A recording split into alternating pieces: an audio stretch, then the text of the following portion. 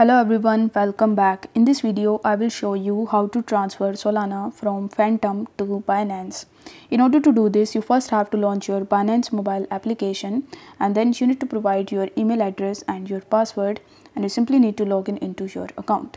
Now once you're successfully logged in, you need to tap on this deposit tab in the top right hand corner of the screen, and then you need to tap on deposit crypto. After that, you will be able to see a bunch of different cryptos that are available on Binance, but among these, you need to search for Solana. Now once you have found Solana, you simply need to tap on it, and after that, you will be asked to choose the network.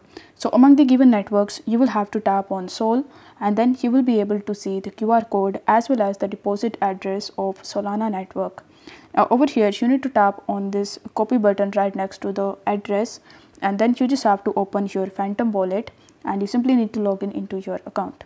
Now once you're successfully logged in, on the home page you are going to see this send button.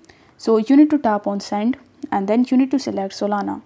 Afterwards, in this section, you need to paste that address that we have just copied from Binance, and after pasting it, you will have to press the next button in the bottom.